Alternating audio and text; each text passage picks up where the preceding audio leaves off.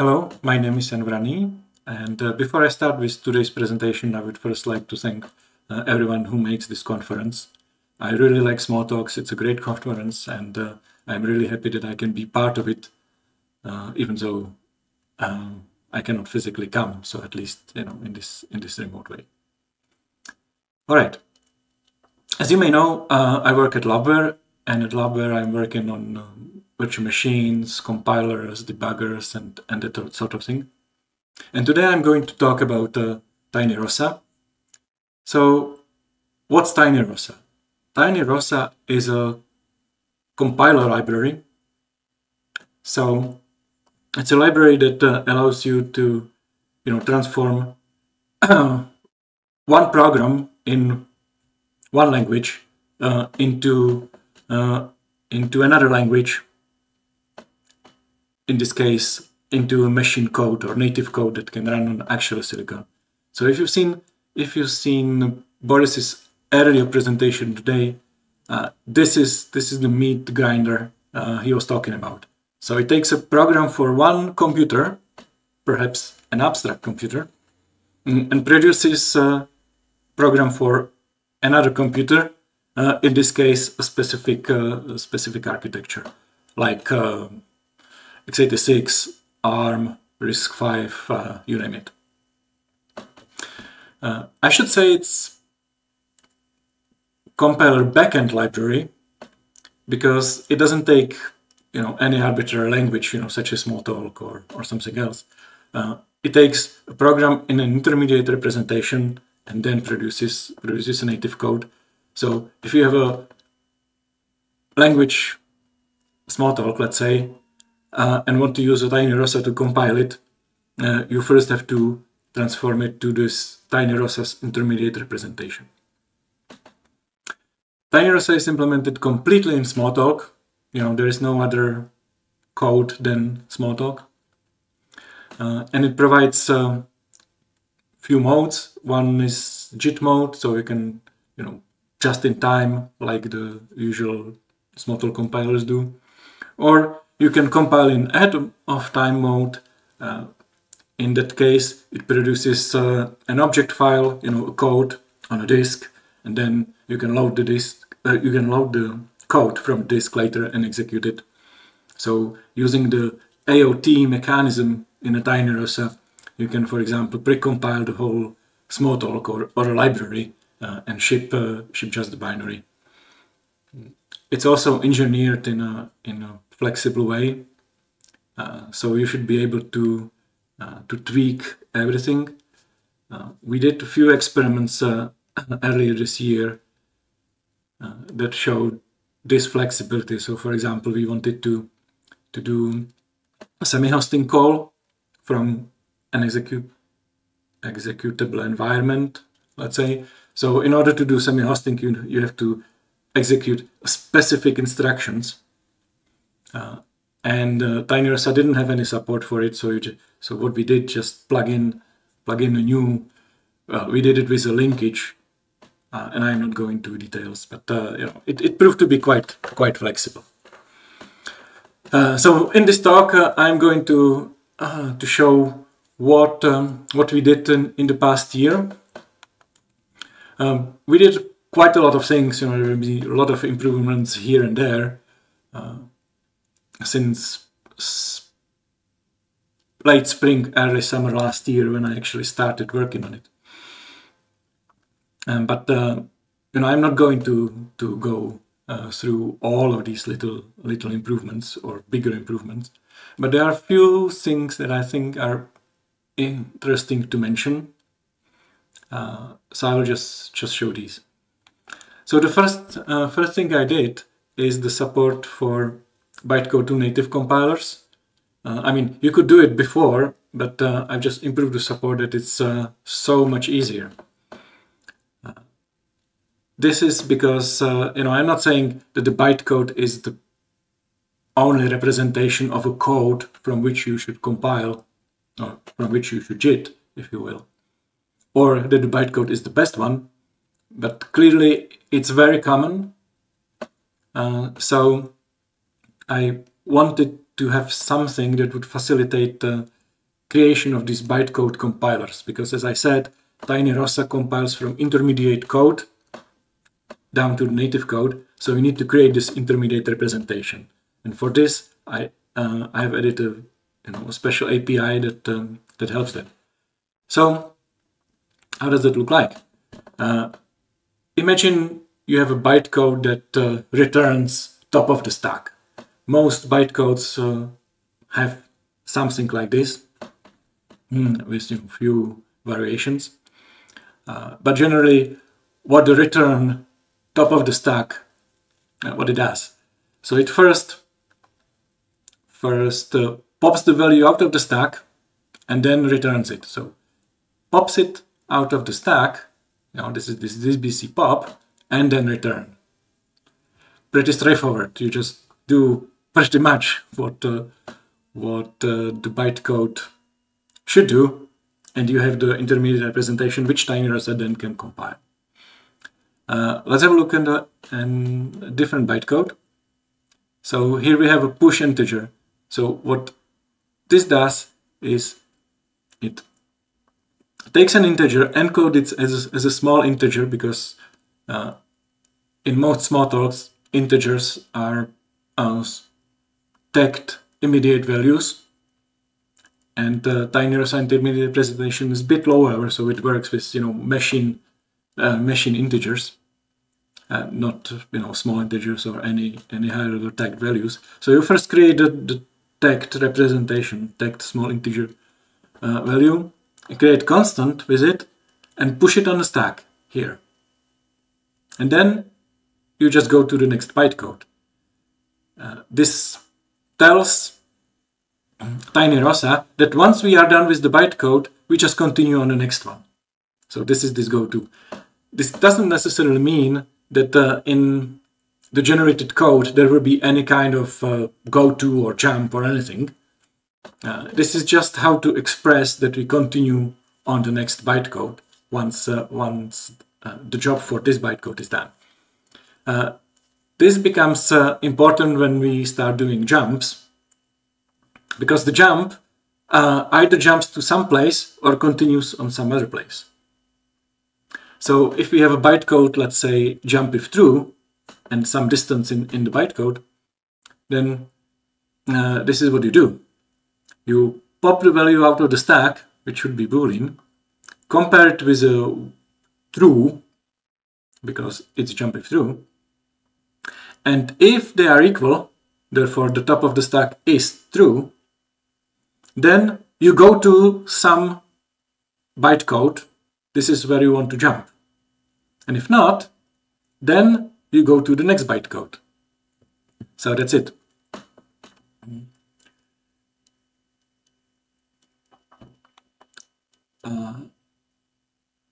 I usually like to do little demos. So I've created a simple, just a toy bytecode compiler using this API. And I'm going to run it on this very machine, which is a nice little board. It's a Vision 5. That's a single board computer built around U74 RISC-V core.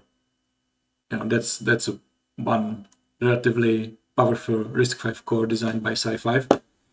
So we will run it on this very machine. This is actually a picture from my home lab.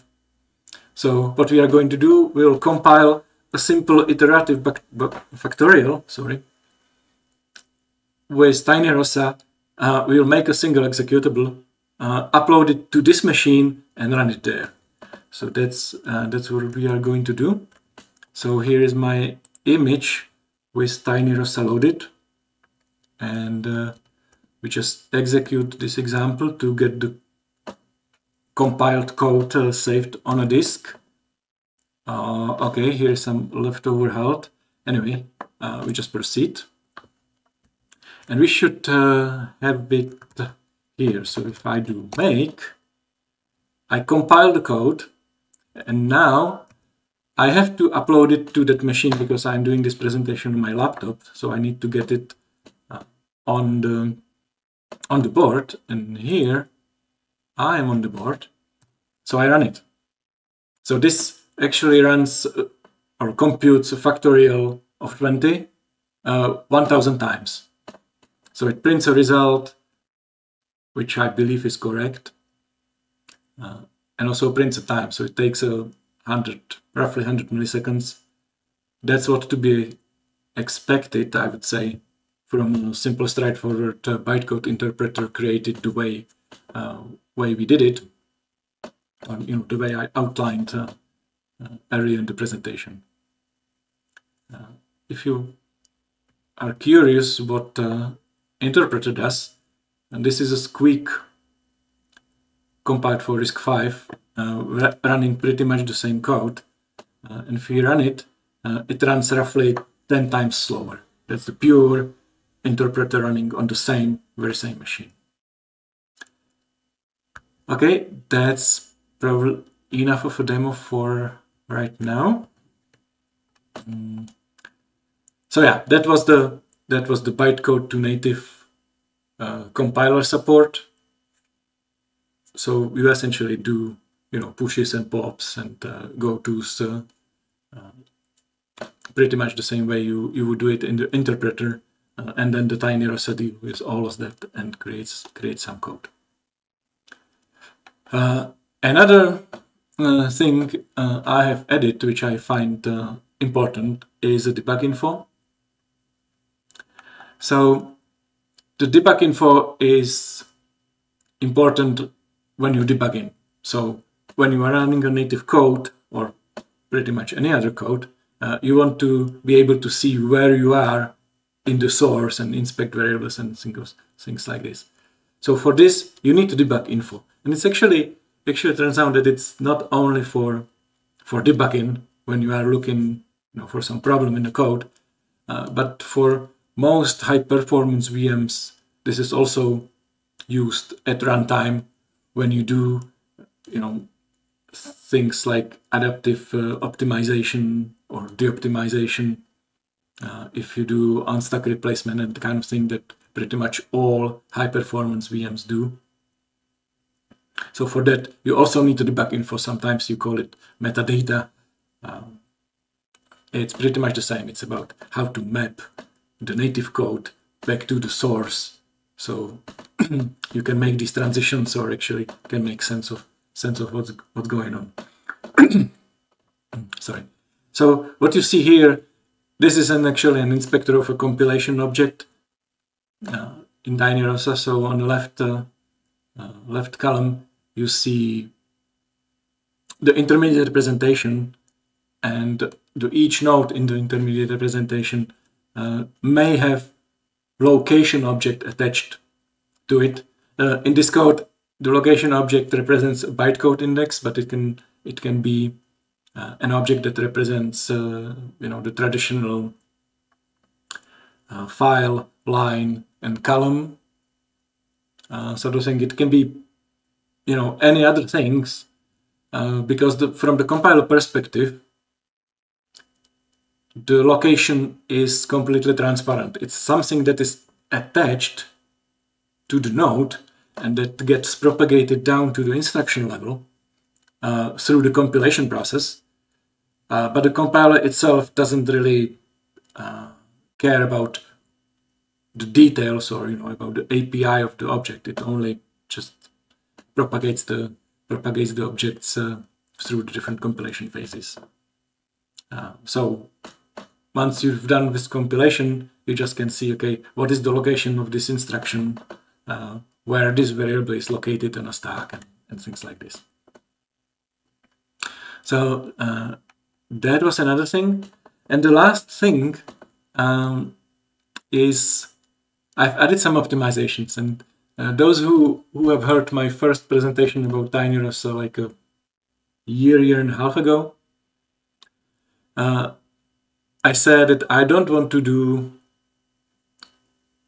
optimizations or many optimizations just to keep things simple. And there is an awful lot of you can do optimization wise. But I wanted to avoid it. But then as I was progressing on Tinyrossa and playing with things and trying to compile different pieces of code, and looked at the code that it produced, and I was like, oh, this is not that nice. I can do better if I just tweak this little bit. So I tweak things a little bit here and there, and before long I found myself deep in this optimization business. So yes, in the end, I started doing optimizations, pretty much like everyone else, really. I think it's time for another demo to actually see the effect of the few optimizations. I haven't done much, just a few basic ones, but it might be interesting to see the effect of those optimizations on the runtime.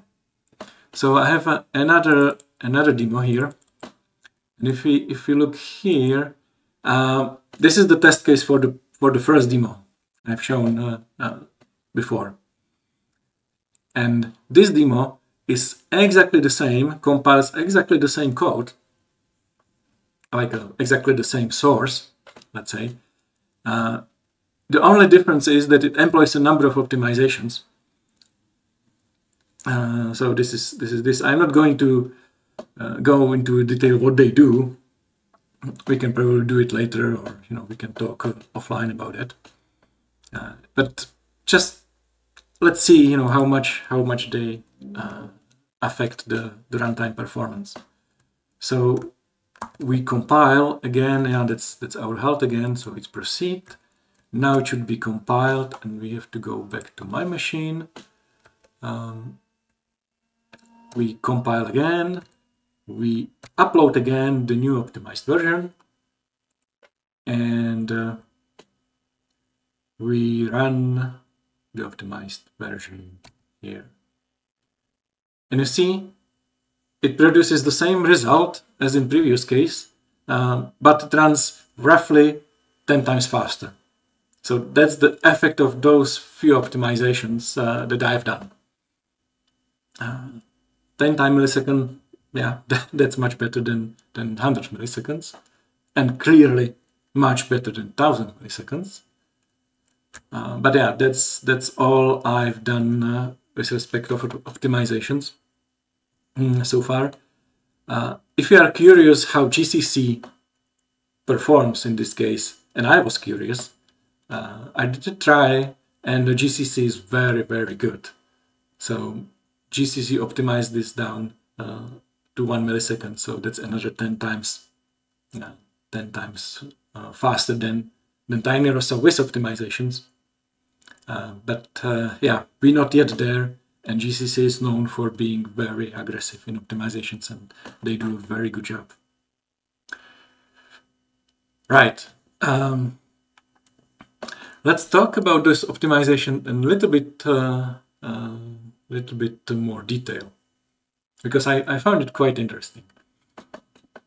So one of the optimizations I'm doing is this if compare optimizations, or something I called if compare optimization, which transforms the intermediate representation represented here by the tree, because in Tinyrossa intermediate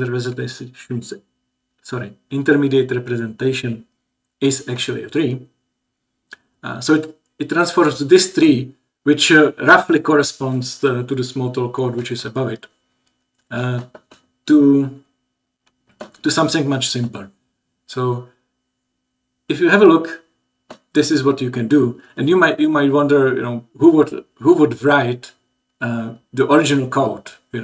A equals B, all that equals true. Maybe nobody would write it, but that might be a result of another optimization. So that's the common problem with optimizations, that you do something and that produces some form of code, and then that form of code opens up possibilities for another sort of optimizations. So even if nobody would really write code like this, situations like this happen at some point during the compilation. So this is what you do. So you don't really need to compare here. You don't need to compare the result of the comparison. Compare it again, whether the comparison is 1, right? You can just compare the A and B directly and do the jump. That's the if ICMP and E.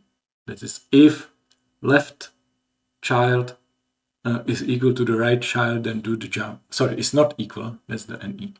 Then do the jump, otherwise continue. Now, the tricky thing is this optimization correct? Or is it correct in all cases? Now, you might think it is. It's obvious that you can simplify the code like this. But the truth is, it's not always obvious. There are more complicated optimizations. That's one problem. The other problem is, as Boris said, today's computers are really different from what were the computers before. So they are no longer strictly sequentially consistent uniprocessor things. They are massively multi-core. They have these weak memory consistency models and whatnot. So essentially these days, when you execute an instruction, you cannot really say, in what state the computer will be. It can be in multiple different states depending on something. You don't really know on what, because you don't see inside. Remember the Boris computers. These buttons that they poof and release smoke. You don't know what is inside. So that's the same with modern CPUs. And the architecture specification, all it gives you is like an envelope of states. It say, okay, this will hold this. Here are the boundaries, but within the boundaries, anything can happen. So we need more assurance that everything is correct, and that's one of the main driving forces behind all our project and also behind Tinyrossa, that we need to architect things in a way that we can prove that what we do is actually correct based on some formal methods. So this is what I'm going to show in the second half of the presentation, how to actually make sure and prove that this simple optimization that is obviously correct, that is actually correct. So how to do it?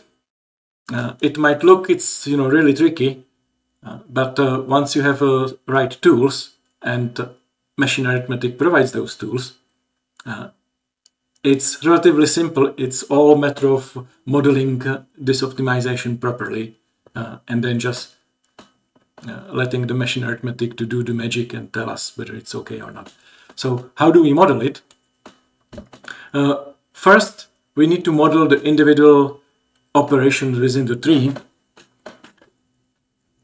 So we will start with the iconst, which is a simple opcode that just yields or returns a constant value, 1 in this case, but generally any integer constant.